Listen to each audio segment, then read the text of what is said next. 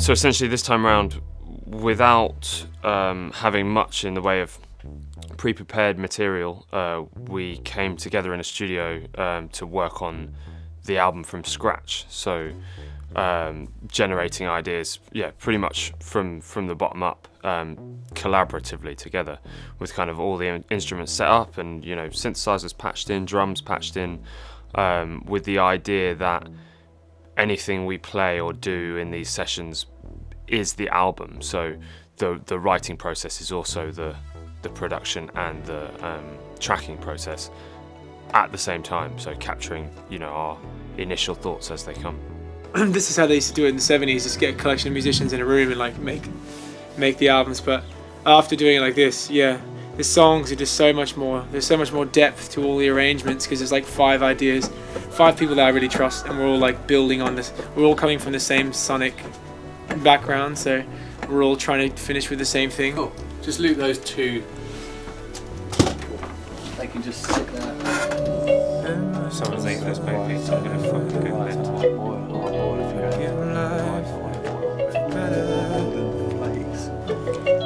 Crack back. Cool. Yeah. It's really cool. I really like that. Turn. Favourite verse. I really like the idea. What that you've written? It's going past the 1, starting on the 3, that sort of shit, man. Taking risks. Big time. Pushing it out, stretching it. Turning I the only wheel. take People risks. People Time to turn the wheel. come to terms with Sunday morning. Just need a chorus or like a repetitive pulse as everything's fading in. This. Anything I ask for. Chubby rat. No. That'll do. Yeah, nice. Yeah, nice. Loop accordingly. A lot of random shit. Yeah. Perfect. It's kind of very admirable for someone at Jordan's level to completely give free rein to and trust in the people that he's surrounded himself. Him being so sort of open with the process has allowed us to make some really interesting music, because everyone's bringing their own ideas and their own personality into the music. Or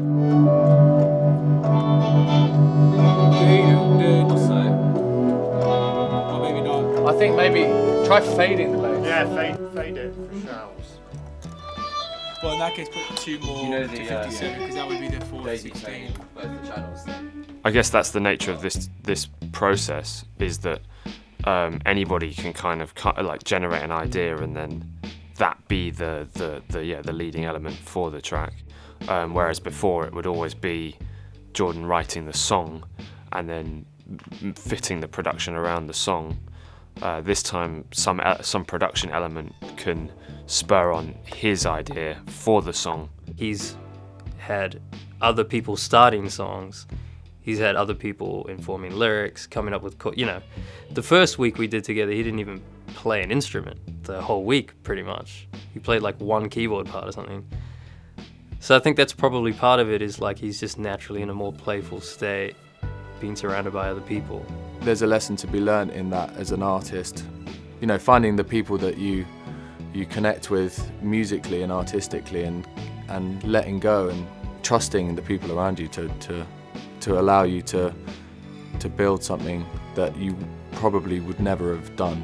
It's just been fun to explore songwriting in this way. I never thought that I could trust people enough to like lead the sessions, because I'm quite I wouldn't say I'm a control freak, but I'm quite heavily involved in my sound. But this time, in order to change my sound, you need to like let people take some control, and that's what I did. Had I not ever had collaboration, I think I would have plateaued with the sound, because my influences can only get me so far, whereas external influences from other people, for example, Jim loves really sound design, electronic music, and Chris he's a film music writer, and John has a jazz background, and so everyone's got a very different approach. Imran likes progressive metal and alternative rock and that sort of thing, and we all came together, but we all had this common like mutual interest in similar sorts of music, so it gelled into this sound, which is sort of what you hear on this next album.